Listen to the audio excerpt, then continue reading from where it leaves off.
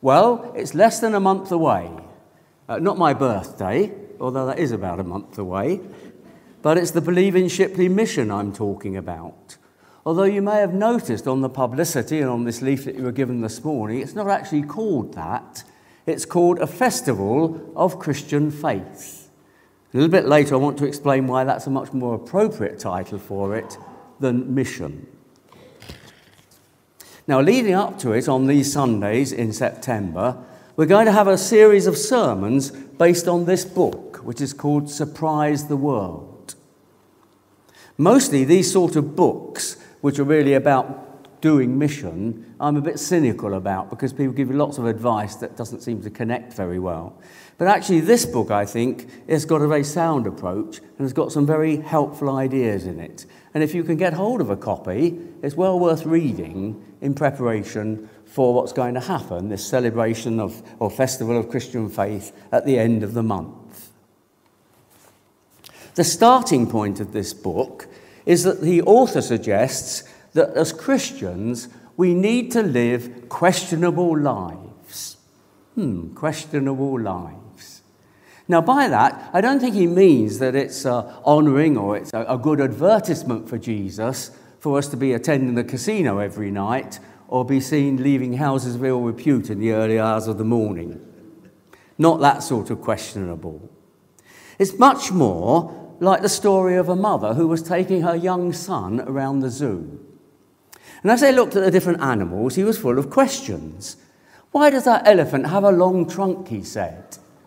And she replied, "Well, I'm not really sure." And then they came to the giraffes and he said, "Why do these giraffes have long legs and a long neck?" "Oh, I don't know that," she said. And then they went into the reptile house and he was very excited by the snakes. And he said, "Well, but why don't they have legs and feet?" And his mum said to him, "Search me." And by this time, he was getting a bit concerned that he was being a nuisance, asking all these questions. So he said to his mum, "You don't mind me asking all these questions, do you?" And she replied, "Oh no, it's by asking questions that you discover things." Well, perhaps he wasn't discovering very much, but you can see the point, can't you? It's that when we begin to ask questions, that we really begin to understand things and enter into things. Education is not about filling up children with knowledge like pouring water into a container. Education is about inspiring children to ask questions and to be excited about what they discover by doing so. And it's a great pity that those who have designed our exam-based curriculum in schools over the last 30 years don't seem to appreciate that at all. Now, you may have noticed in the Gospels that often when people ask Jesus something, he replies to them not with a pat answer, but he asks them a question to dig deeper into what's going on. The story of the Samaritan ends not with Jesus explaining what it's about, but with a question to the people: who was the neighbour to the man who fell among thieves? And at Caesarea Philippi, Jesus doesn't tell the disciples who he is. He asks them, first of all, "Who do the crowds say that I am?" And when they tell him that, he then says, "But who do you say that I am?"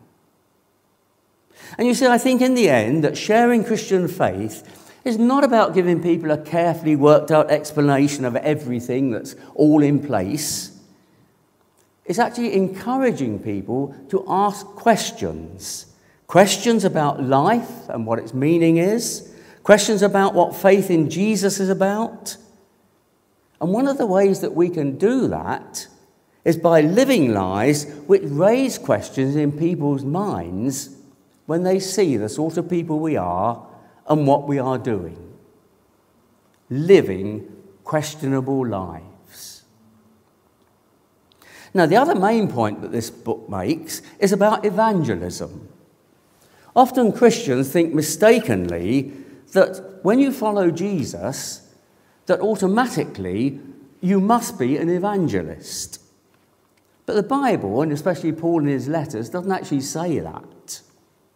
What he does say in Ephesians chapter 4 is that there are a list of things that people are called to as Christians. One of them is evangelism. But there are others too. Callings to be prophets, pastors, teachers, and various other things too. And his point is that we're not all called to be evangelists. Some people are and have a gift from the Holy Spirit to evangelize through their speaking. That's not the calling for all of us. But it doesn't let us off the hook. Because though we're not called to be evangelists, we are all called to be witnesses. Because we all have a story to tell about the difference Jesus has made in our lives and what we know about him. And the important thing is how we go about sharing our story. Now, when I moved to Bradford about 11 years ago, soon after I got here, I was down near Waterstones in the centre of the city, and I noticed a small group of people gathered around, holding up a banner, and one of them had a Bible open, and he was shouting at people who went past, and he was saying things like, "Turn to Jesus now, repent of your sins, the blood of Jesus has washed you clean." And what he was saying might have been true, but the way he was doing it was just turning people off. And as they walked past, you could almost see them saying, "Oh, there's a bit of a nutcase here." And that's where our readings this morning have something to tell us. In the letter to the Colossians, Paul tells Christians there, first of all, to devote themselves to prayer. That's a very good starting point. All that we do needs to begin in our relationship with God in prayer. And then Paul says to them, pray for me in my work of evangelism. Pray for those who are gifted to be evangelists, to be leaders and preachers. But then he says to them, be wise in the way you act towards outsiders. Make the most of every opportunity. That's a very good little sentence, isn't it, or phrase for this celebration, this festival of Christian faith at the end of the month. Make the use of every opportunity to help people, encourage people to come to things, to talk to people about them, to come and share with them in it. And then he says, and it's very important, I think, let your conversation be always full of grace, seasoned with salt, so that you may know how to answer everyone. Let your conversation be always full of grace. That's the very opposite to that very earnest young man who was shouting at people down near Waterstones in Bradford. We need to be gracious when we talk with people, to create opportunities for them to ask questions and to listen, to enter into what they are saying, instead of jumping in with pat answers. And that's why I believe that what this is termed as taking place at the end of the month, a festival of Christian faith, is a very good way of describing it. Because it's not about shouting at people about the Christian message and trying to bludgeon them into believing. It's creating opportunities in interesting and hopefully enjoyable events that people may come along to take part in, and then stop and think a bit and start to ask some of those deeper questions about life and about the Christian faith. But in the end, what will speak to people most clearly is what they see in our lives. Most people don't come to Jesus or find their place in God's kingdom by reasoned argument.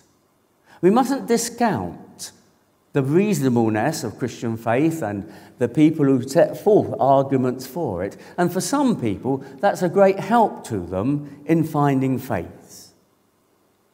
But actually, I think most people come to Jesus because of the effect they see he has in the lives of others, in the lives of Christians. And that's what Jesus was on about in that reading in John's Gospel. In that he says, love one another. And then he goes on to explain what that means. It's not just love one another. He says, love one another as I have loved you.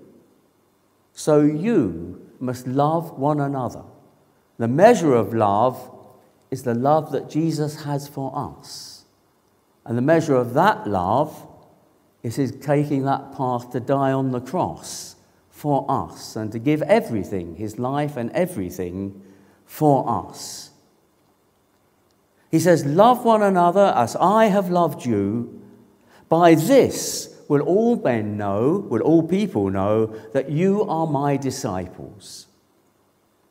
And I believe that's not just an inward love for the Christian community, Christians within the church loving each other. I believe it's a love that has to flow out from the church, flow out from Christians to embrace the world. And that's what begins to make a difference. It's very interesting in this book. He gives an example which I didn't know about and I learnt from. If you read books, you'll find you learn things. It's great. And in this book, he tells about, in the time of the early church, how the Roman Emperor Julian was reacting to what Christians were doing. And it was interesting because his concern was that because Christians were offering, caring for the poor, feeding them and giving them a sense of worth and offering hospitality to them, that it was leading many of them to become Christians and followers of Jesus. And that didn't suit Julian at all. What he wrote was this: it is disgraceful that the impious Christians support not only their own poor, but ours as well, and with their love and hospitality have led many into their faith, while all see that the people lack aid from us. And Julian's reaction was to start a program himself to feed and to care for the poor. But it failed because he couldn't motivate people to carry it out. When I worked for the Church Missionary Society, I knew two ladies who had worked for many years in the city of Sana'a in the Yemen. They were nurses at a hospital there. They were not allowed to say openly anything about the gospel or anything about their Christian faith. So they did it by the love that they put into their work. And often they said they found themselves singing inwardly as they went about their work that chorus which says, "They will know that we are Christians by our love." And really, I think the big issue for you and for me in this festival of Christian faith at the end of the month is what will people see in your life and my life that speaks to them of the love of Jesus and the change that he can make in human lives. When Jesus sent out 72 of his followers in Luke's Gospel, he told them that their task was not to convert people, it was to prepare the way for where he would come. And I believe that was what we're told to do. That's what is the task that God puts us into our hands, to prepare the way for God in Jesus to come into people's lives. And in this book, Michael Frost suggests that the way we do this is by arousing curiosity amongst those who know us, which may then lead to them asking questions about what our lives are about, because our lives somehow stand out to them. They raise questions, they're questionable lives. He has a very interesting phrase in it. He says, living a fine, upstanding, middle-class lifestyle in the suburbs does not evoke questions. That's a bit of a challenge, isn't it? But he goes on to suggest that we need to develop a set of rhythms or habits that foster a lifestyle that intrigues others, that makes them ask questions about why we are the way we are. And we'll be exploring how we go about doing that in the sermons in the coming Sundays. The question is, are you and am I living a questionable life? The kind of life that will evoke questions and intrigue others, which may in the end, through those questions, lead them to know Jesus and to find the fullness of life that he offers to them and to us. Amen.